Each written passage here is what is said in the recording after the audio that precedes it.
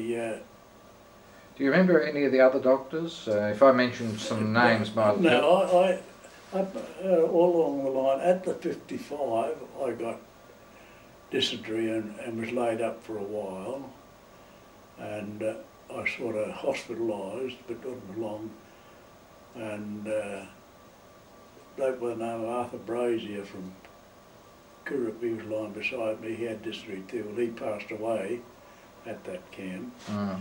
But other than that, I kept reasonably well. At the 75,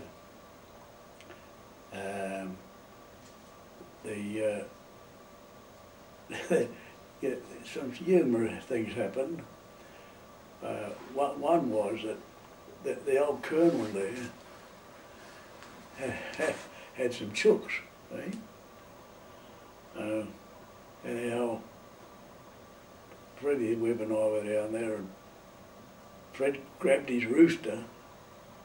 They were out, and every night he'd grab some prisoners and would round up his chooks and lock them up. They wouldn't be far away because they were the only place to get any rice off for him. Anyhow, we ran them up, and Fred grabbed this rooster and wrung its neck. I grabbed hold of it and went like this to wring its neck, you see, which is stupid anyway. And shoved it under a tree. And later on, we went down to salvage this rooster and it was back in the pen. Well, maybe it was just as well. Yeah. Didn't tell you about any punishment they had. Now, you moved on to a 105 kilo camp, which is nearly on the border. I was just say about I'm sorry. 175. Yeah. On one side there was a bridge, on that side there. And we're building this bridge at the 75 on the opposite side down, and the tiers, they put one tier in, and then if they had to make another tier, they drill a hole, the same size as pipe hole that was going down it, you know, on the other one, stand it on a piece of pipe like that, and then dog it all the way around with dogs, about a foot long. Yes, I know. Yeah. Well, this particular one had to have this lot, then the next tier, then they had to have another tier. Now, Fred and I, we were boring the holes in this thing, and when we get this one up on the top tier, we hadn't bored the hole straight. So the when it goes on, it's like that. The Jap done his nose and he hit me on the head there with the back of the axe. Yes. And I fell down, and I woke up in the camp with a crook shoulder. But other than that, I was all right, you know. But I never got any other sickness there. So then they came round. We just finished work one night about 5 o'clock. We just about done our quota for the day. They come and says, "Oh, you're moving on to the 105." So they marched us from. We had to get our precious little bit of gear together. And they marched us, and they said they wanted us at 105 next morning to start work at daylight next morning, which had Buckley's. Well, now this is where everybody remembers Hoppy White. Although he had the short leg, now he was physically fit, whereas that boys have been working all day. He was walking up and down the line, taking turns carrying the boys' gear for them. That's great. He'd take turns. He'd carry your gear on. Yes. Give you a bit of a rest, put it down. Wait for the next bloke come past or struggling, take his gear. Yes. Carry it on, put it down when he'd had a rest. That's great. Yeah. That's people always remember him more for that than anything else. Yeah. Now, when you got to 105, was Claude with you? Yeah, Claude, yeah, I remember Claude well there. Yeah. That's one camp I do because I still hadn't got any really sick. I had diarrhoea, but everybody had diarrhoea. It was something that you just had to put up with. And what we used to do if the diarrhoea got too bad, no matter how, or we tried, somebody said eat charcoal. So we tried eating charcoal, but you try eating charcoal and then try to wipe the backside of like having glass paper. Yeah. Oh, that's wicked. Yes. So that was the end of the charcoal. We found the best way was, although you were hungry, to drink fairly hot water and eat nothing. And try to wash it out of you, and at least you'd get, sometimes you go for months and you'd have blood run out your leg of a morning, you know. But everybody had that, almost. But malaria, I hadn't had malaria. And on my 21st birthday,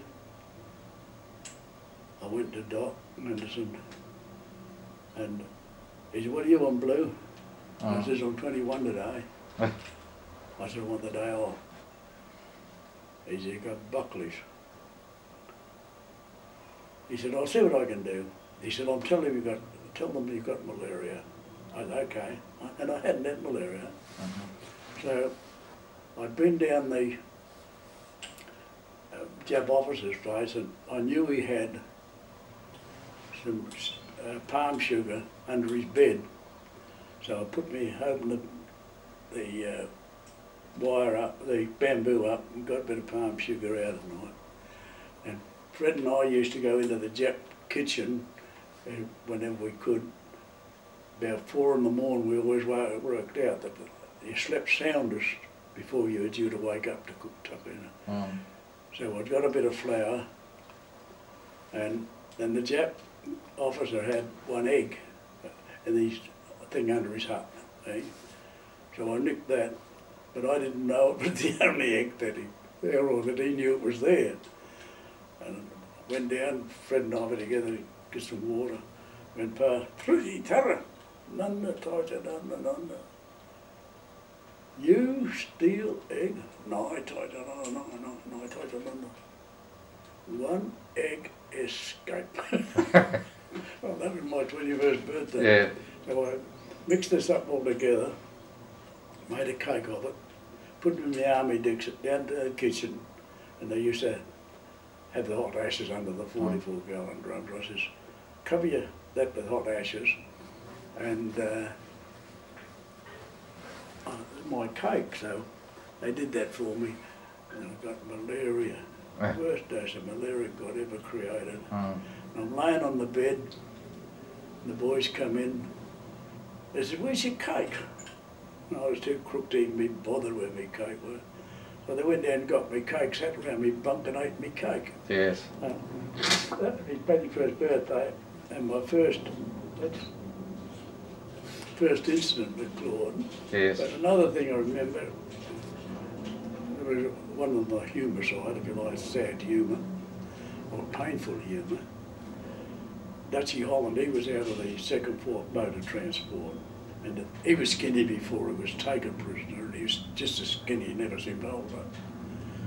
But he had a couple of piles, and this was at 105, and anyhow, Claude was going to take these piles off. So he said, "Any fit men around?" And this bloke Jones, he was pretty fit, and he says, "Put your back against the tree." So he got his back against the tree, and Dutchy's holding his head in his gut, you see. Old Claude nipped one off, and Jones, he wasn't ready for him. And he went as white as that. Anyhow, old Claude never turned his brow. He looked and says, "Change the man on the tree." So I got on the tree, but I was ready for him. I had hold of his shoulders and sort of 1, 2, 3 go sort of business, you know. Yes.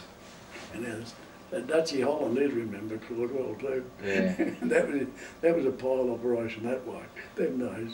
Now Claude was given a rest at one stage and he was replaced by Major Krantz. Do you remember him at all? Who? Major Krantz. No. A little, very short Jewish man with a moustache. Yeah, I've got no idea about it. I never had into it. But No. as I say, is that I virtually, except for a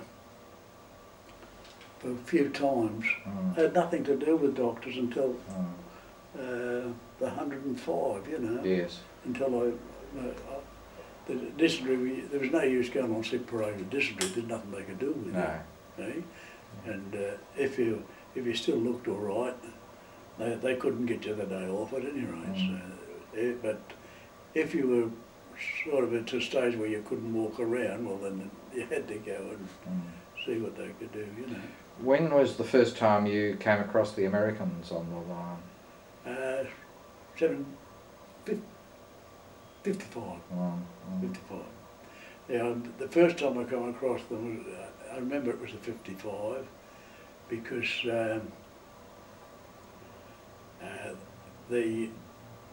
when you went to the toilet there for the urine toilet, we used to get these big bamboos. They're big, and I mean big, and place them into the ground, dig a deep hole, put them in the ground, and use them for urinals, you see. I'd been to the lake and I'm coming back, and this Yank yells out to me, "Hey, where is he? I'm here." And he's talking to a couple of Englishmen. He said, "Can you understand these guys? They invented the language and can't talk it." Really? So that's I can remember the Yanks was there. That was Yeah. 55. That was. And where did those Englishmen come from? Do you remember? Were they Geordies? Oh, they're all over. Yeah. You'd hear a bloke say, "Good day, Geordie," and Yeah. another bloke say, "Good day, something else." Yeah. I said, "How do you know there?" Well, I said, "You can tell by their brogue where they come from." Yes. They're all over. Yeah. And nearly, then we struck another lot in Sakata, you know. Yes. Yeah. Do you remember Eric Fraser stole a map from the Japs? Did you ever know anything about that? And what? Eric Fraser stole a map from A map? the Japs. Yes, he certainly did. No. No, that's all right. Do you remember the journey, once the line was joined, do you remember the journey down into Thailand? Or much about it? Well, you see, I was with a group that was left behind when the line was finished, chopping wood for the engine. For the engines, making right. wood pile for the engine. Yeah. Well, Ankanang was there was about 3,000 in it at one time. Well, there was only about 40 of us there. Yeah. And they put the whole lot, 40 of us, in a carriage, and we just went through to Thailand. That's all there was. We just went to, nothing eventful at all. Just went through to Canberra. Do you remember a very old Australian POW? Like, there was one bloke on the Burma end who had his 60th birthday up there. Oh, And his name was Levi. He was a Jewish fellow. No. We had some old blokes there, Ted Hardy, Aussie Climby. They were all First War soldiers. Yeah. Well, this bloke had put his age up by 14 years. He'd been born in 1882, and he's on his enlistment papers it says 1896. And the reason why I asked you is that all he did, the Japs realised he was old and couldn't do much, and he was just stacking wood. You know, people would bring it down, and he was, stacking it. All right, so you go down to Thailand. Did you stay in, when you got down to Thailand, were you in Kanchanaburi or were you in Tamakan camp? Canberra. Were you? Pretty. I was only there about 2 weeks. There was a hospital there, a big hospital. That was Canberra, wasn't it? Yes. Yeah, Canberra. Yeah. The